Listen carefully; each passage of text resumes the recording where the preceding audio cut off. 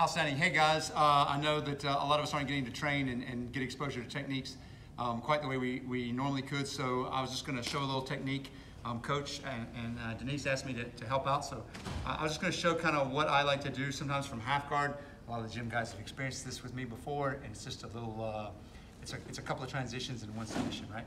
So when I'm here and someone's playing a really leggy knee shield here, what I like to do is, especially when I feel them push back, and I keep this leg weave right here. So when I feel them push back, I'm gonna lift this leg up and set it down like an S mount. So I don't post it, I just lift it and immediately set it down like an S mount.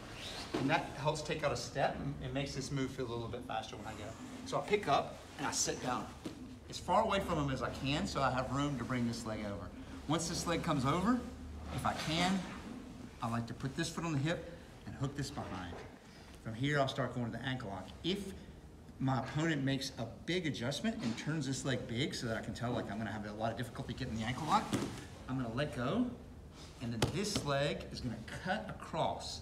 So I cut across big here. If I can, I like to lasso this other leg so I have both legs controlled, and now I wanna rock him back on his shoulders. From here, I have a lot of different leg attacks. I can go to pass, I can go to underhook. There's a lot of different things I can do. This is a really good situation. If I can end up here, I'm usually pretty happy, especially if I have control of the legs like this. So I'll go through this one more time. Here at my leg weave, I pick up and drop.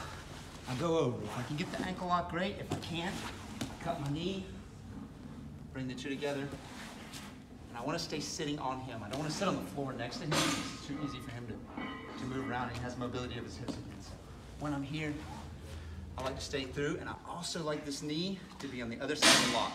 When this knee is outside of the lock, I don't feel like I have the same security, and I feel like I'm more exposed to sweeps and counters. So just like this is how I like to be. Thanks so much, guys. Keep training.